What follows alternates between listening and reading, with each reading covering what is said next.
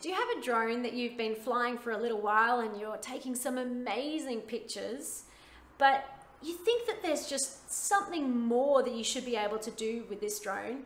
You're not quite sure exactly what the next step is. Or are you already thinking that through your organization, you need to start mapping parts of the environment? Perhaps you're interested in weeds, for example, and you know that that's something that you need to get out there and create some maps, and you think that drones are going to be the answer for this. Or perhaps you're at a school and you've already been flying the micro drones for a little while in the classroom, and you're ready to take the next step. If you said yes to one of those questions, then our drone mapping course is exactly for you.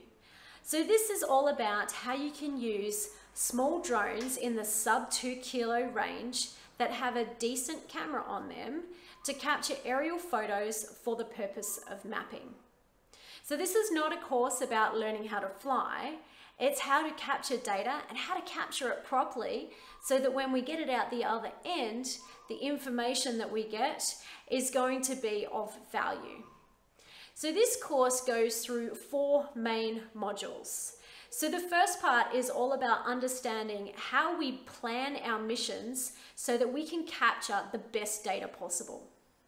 Then we move on to actually pre-processing that data. So extracting an orthomosaic and a digital surface model out of that data. From there, we also look at when and where to conduct field survey and how you might go about doing that. And then finally, we bring it all together, the field survey, the image data capture, and all your knowledge that you've gained so far to create a map. And we do this through using geographical information systems. So we start to analyze that data and we start to create an information output product.